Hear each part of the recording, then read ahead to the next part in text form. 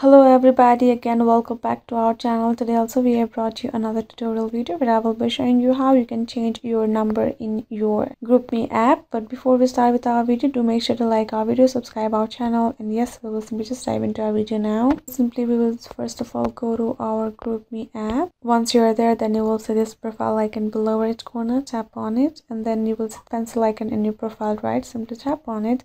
Apparently the mobile number is hidden over there, so you cannot oversee it. So what you will do is simply tap on this again, this pencil blue icon. Simply tap on that and you can see this another pencil icon appears over here, right? So what I will do is I will simply tap on that icon. Here you can see now change a phone number, it appears. So we will be sending a text message with a pin to verify your phone number. So I will need to add my new phone number that I would like to change this phone number to, and then I will tap on the send pin over there and I will get the pin in my new number as I did before creating this account. You guys must remember as well, just the way you guys got the new code in your number when you created your account, you will get it that way. Simply add your number and tap on OK and you're ready to go.